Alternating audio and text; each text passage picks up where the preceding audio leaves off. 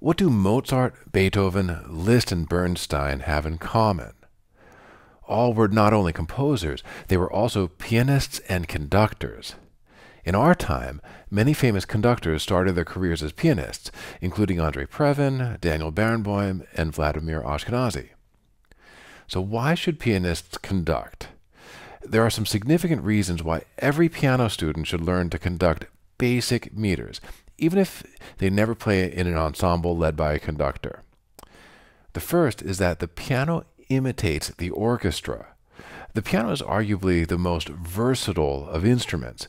Its range is actually deeper than the lowest notes of the contrabass, and it goes higher than the highest notes of the piccolo, making its range of notes wider than an entire orchestra. So the piano imitates the orchestra, from the soft strings to rumbling timpani to bright winds to a harsh brass section.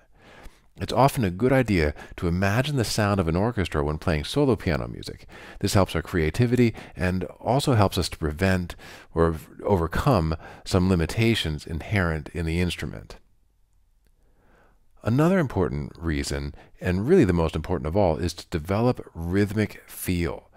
A metronome can give you the beat, but it can't give you rhythmic feel. Today's metronomes are mostly smartphone apps. Many of them offer very useful features that a purely mechanical metronome could never do, such as rhythmic subdivisions, cross rhythms, and complex meters. Mechanical metronomes have one major advantage over their digital counterparts, and this is their pendulum motion. In fact, this motion is quite similar to the movements in conducting. So this is like the pendulum, and we make similar movements in conducting. So they can help us to develop a rhythmic feel more so than a mere periodic digital click can. So if you just have that click that goes tick, tick, tick, without any pendulum, then we're actually missing something.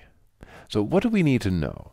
I hope by now that you're convinced that learning a bit about conducting will be useful to your work at the piano. You don't need to immerse yourself in advanced conducting skills.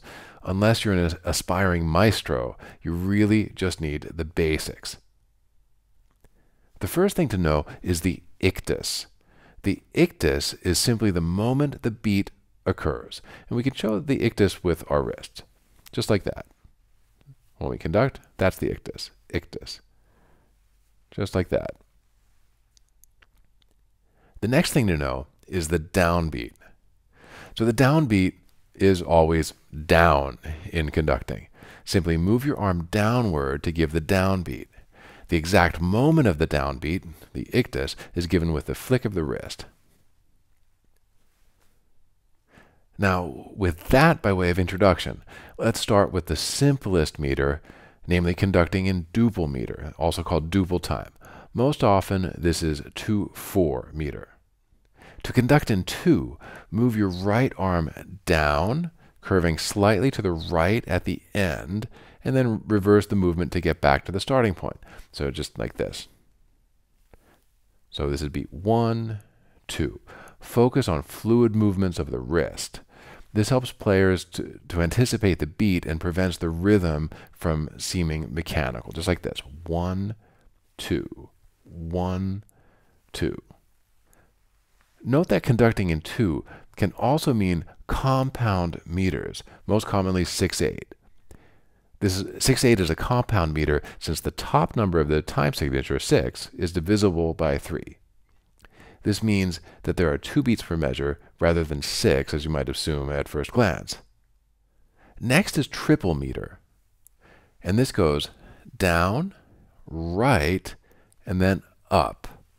Triple meter has 3 beats to each measure.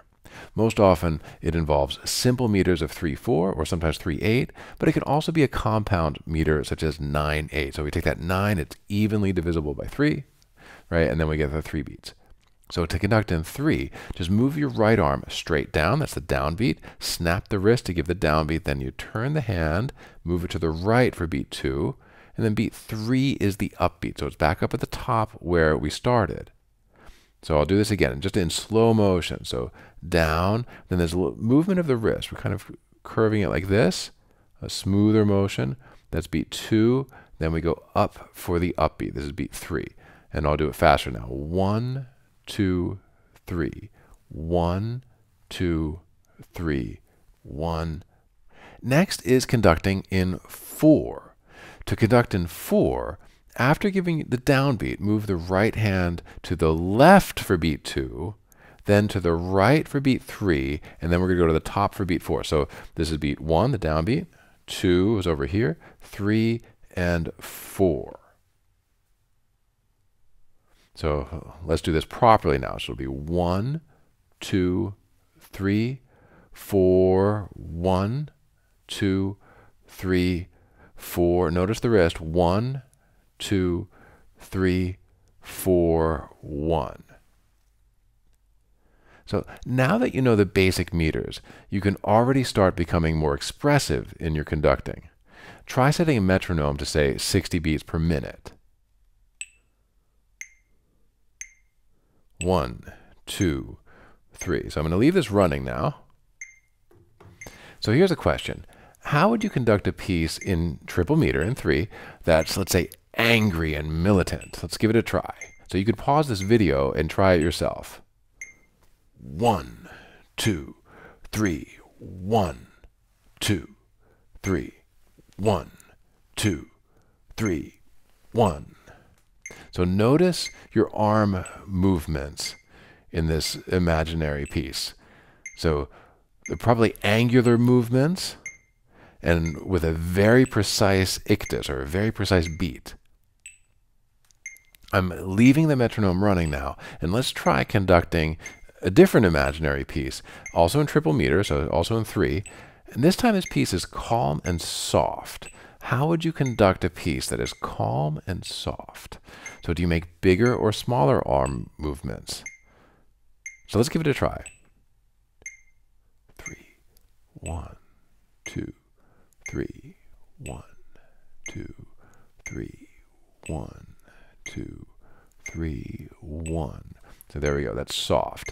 So the beats are actually not as precisely defined, and they're soft around the edges. I'm going to turn this off now.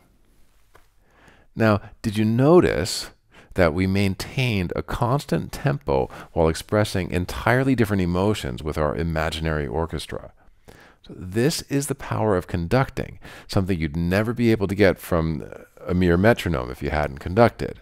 So practice conducting the music that you play. Hear it in your mind as you conduct, and you'll be surprised by the improvement in your rhythmic feel.